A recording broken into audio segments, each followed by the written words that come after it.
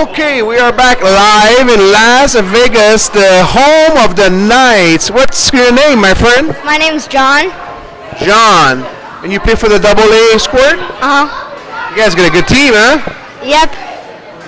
How do you feel about tomorrow's championship game? Are you positive? You confident? Yeah, I'm really confident. I feel like we can win because we beat this team twice. But they're going to come back even harder. Yeah, they're going to come back hard. It was a good game today. What do you have to do to win? Well, I think we just have to try our hardest and try even harder and put in 110%. So working hard is definitely important, but also you want to work smart, right? So you got to think out there. Yeah, I agree. Right? You can't just work hard and not think, right? You got to think like, where do I have to be in my zone, in the offensive zone, right? Yeah. Your coach tell you where to go, right? So you got to try to think about that and follow their instructions.